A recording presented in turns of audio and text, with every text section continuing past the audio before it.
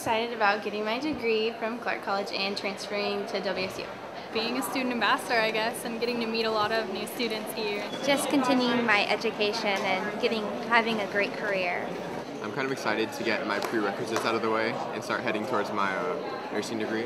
Meeting new people because I haven't been to school in a while, so. I'm just excited for all the new memories I'm going to make, you know. It's good to be out of high school now. I'm excited because this might be my last year and I can transfer to my next school, so.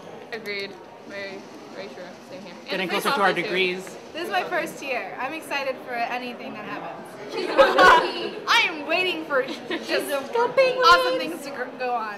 A lot of things. There's a lot of great new activities. I mean, I'm obviously in the cheer program, and that's kind of growing this year, and we're trying to get more involved. I'm excited to try something new, and my teachers so far have been really chill, and I like that. I like my English 101 teacher, and both of them, they're both no nonsense but funny at the same time. I'm definitely excited for like the diversity and the amount of people, like the different diversity of people here this year. Like there are people here that are like twice my age in some of my class, and I think it's like really cool because I get to see, you know, how everyone works and how it's not really about age, it's about learning process.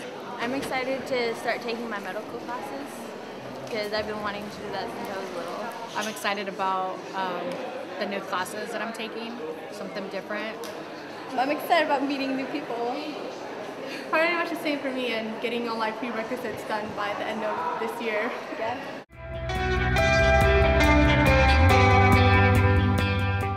Study. Have fun. And study. Don't procrastinate. Don't screw up.